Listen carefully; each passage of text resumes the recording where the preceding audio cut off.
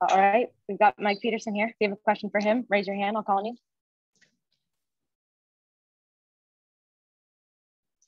Spencer Nussbaum, we'll start with you. Go ahead. Hey, Coach. Hey, Spencer. So after a loss or a game like that, what strides do you still need to see from your team defensively? And could you talk about what you saw from Plaisance today? Yeah, so the strides we need to make defensively after tonight are all of them. I thought we got very undisciplined defensively. I mean, they just and again, it was what we talked about before the game, right? And this is a completely different team than we faced, and they got us all spread out. And we didn't do a very good job when they got us all spread out, right? We got penetrated and pitched into some threes, and we got penetrated for some layups, and we didn't stay connected very well defensively at all. And so, you know, as they got small and got us spread out, we struggled. We ended up having to go with that really small lineup, which I didn't particularly like, but we couldn't guard them at all with our bigger lineup. I mean, we scored 93. You got to be able to win a game with 93. And I thought Plaisance was phenomenal, right? She played great.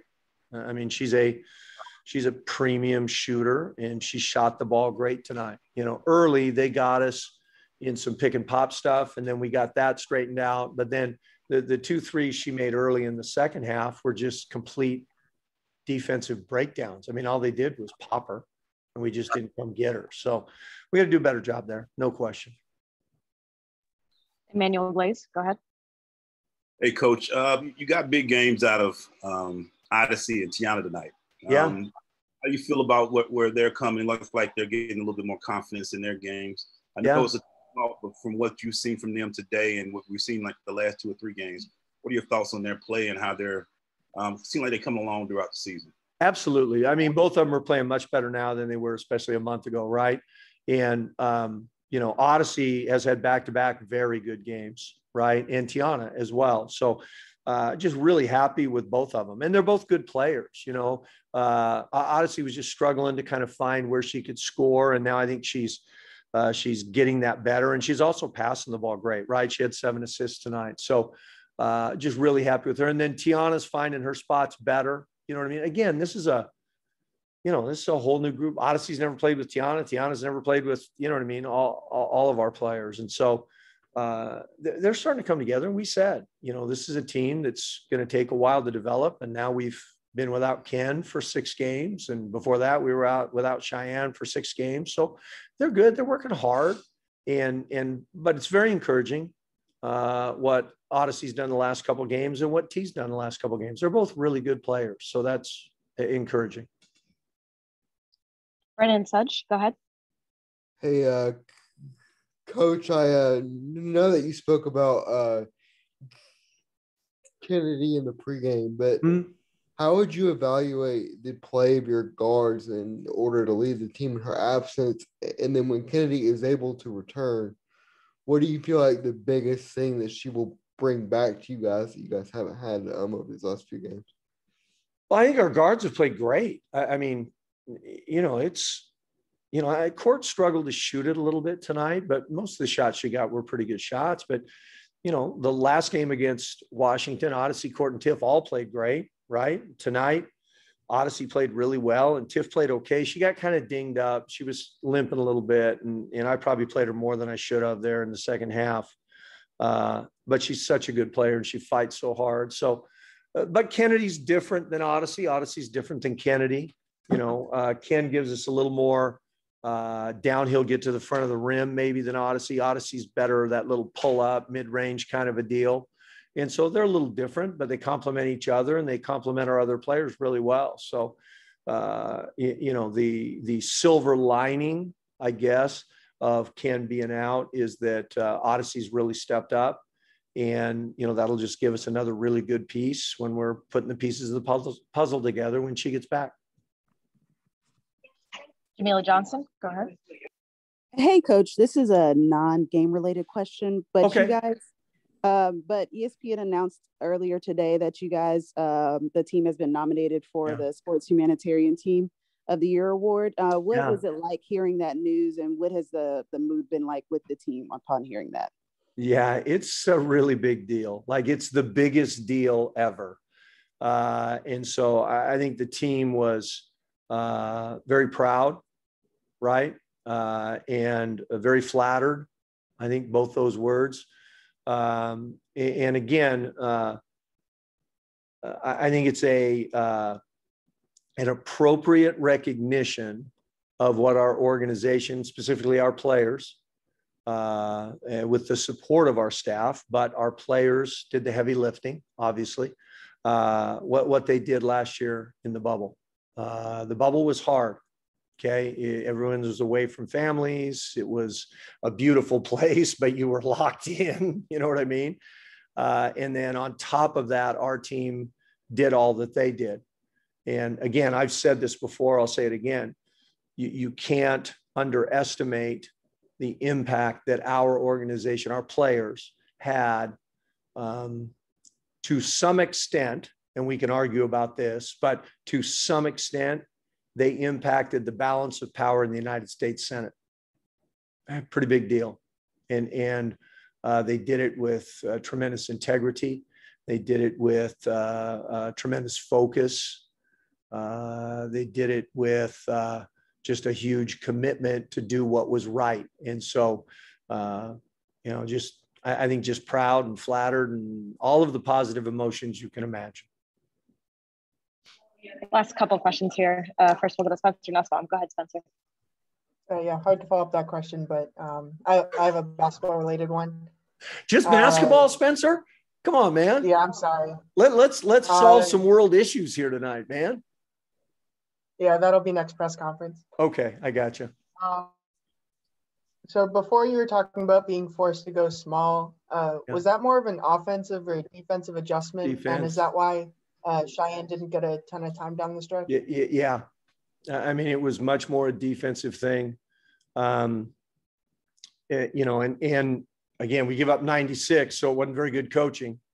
It's pretty easy, right? But we were having no ability to get matched up, no ability to get them stopped. And so we went smaller, and that smaller group played pretty well together. And then, we lost them there in that stretch, middle of the fourth quarter, maybe toward the end of the fourth quarter. Yeah. Again, we scored 93. 93 should be enough to win a game in this league. We just didn't do a good enough job of defending, and they did a great job. They did a great job of using what they had, and I didn't do a good enough job of helping our players combat that, obviously. And last question, back to Emmanuel Glaze. Go ahead. Coach, when you haven't, with the season like it is in the back-to-back games like you're having during the season, does that make it, because it's kind of a playoff where you have to watch film of the last game and things, is it making it harder, or is it making it easier? What are your thoughts on these back-to-back games where you play a team? I don't know that it's harder. I get what you're saying. I don't know that it's harder or easier. And this back-to-back was really different because, let's be honest, that's not the team we played, right. 4 days ago or whatever it was. You take out a dominant post player and you bring Weiss in there, right? And all of a sudden they've got 5 guards on the floor. And the biggest thing with we just couldn't get matched up in transition. So, I don't know that it's a positive or a negative. You just deal with what you deal with, right?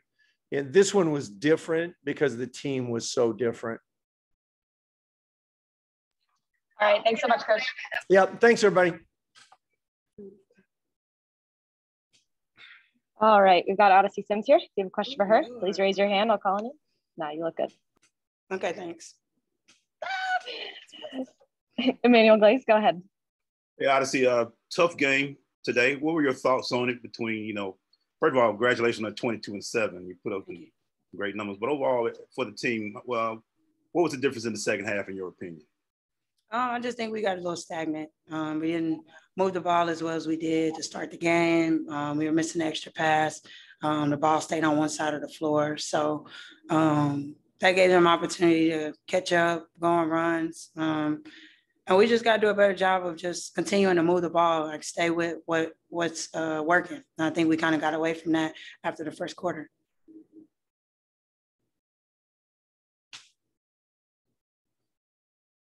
Brandon Sudge, go ahead.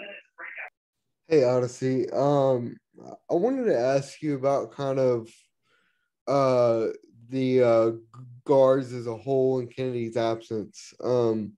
How do you feel like you guys have performed as a unit, and how much you guys looking forward to having her back? Like every team, when you have a great player out, you just adjust. I mean, we've had some games we won, had some games we lost, but of course we're going to be happy to have her back. A lot of scoring is missing from her, but overall, I think we've been doing a pretty good job without her. But we'll be a greater team with her. Spencer Nussbaum, go ahead. Yeah, like Emmanuel was saying before, I mean, 22-7, you're really hitting your stride these past couple of games. I know it's not the outcome that you wanted, but what's been working for you over the past few games? How have you started to hit your stride? I mean, just going with the flow of the game. That's pretty much it. Playing more, being more aggressive, just not passing up shots, just taking what's given to me. All right. Thanks so much, Joe. Thank you.